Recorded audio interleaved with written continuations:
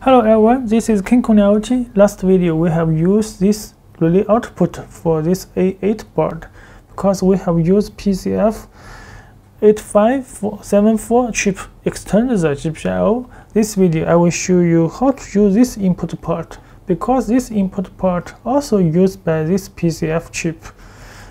Because this ESP32 not enough GPIO for use so much relay output and input, so we use the PCF8574 chip to extend the relay and the input part. Also, let's look at the Arduino IDE. Let's look at this A8 board, and we will use this demo code. Arduino IDE, I have read this code, and I will tell you how to works.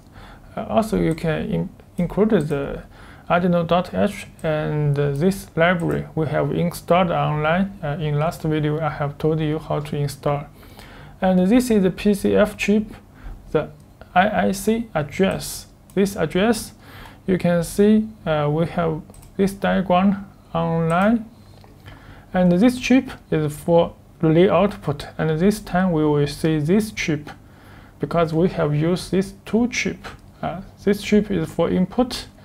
And this we can see A0, A1, A2, and you can see this photo, and A0 is 0, and A1 is 3 volt. That means 1. That is 1, and A2 is ground. That means 0. So this row 0, 1, 0. That address is 22.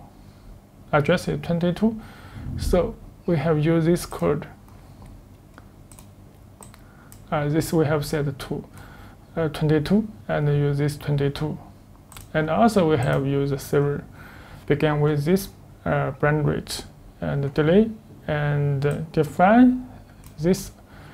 Every channel is for input. The relay is for output. The input channel is used by input state. And also is print if initial is OK, that means print OK. If false, it print KO. And this is define a value for lead the port from input 1, input 2, and input 3, and input 4 until input 8. So if the value is low, so the serial point will be K pressed, K1 pressed until K8 pressed. And this is delay time and for loop. And this chip is very easy. I think you can see this code will be understand easily. And now we can download. We can power on. This is power on. And this relay is running because I have the code installed in the ESP32. We can download, choose this COM port and upload. Waiting for the complaint. This code is turn on relay and turn off relay. The last video I have downloaded to the ESP32 module. Okay, now begin download.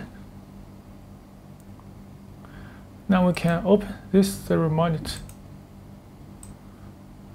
And I can click this button, reset, and clear output. This is for initial. Okay, I can clear.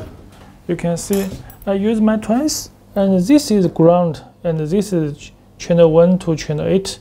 You can see I can short for this ground with this channel.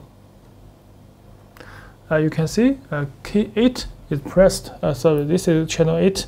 This is channel 1. So if I short ground with channel 1, the input, you can see the K1 is pressed.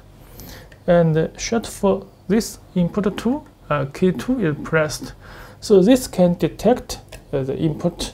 When you detect the input, you can use this input control the relay for output for manually connect with the switch panel. Is according to your code what's the function.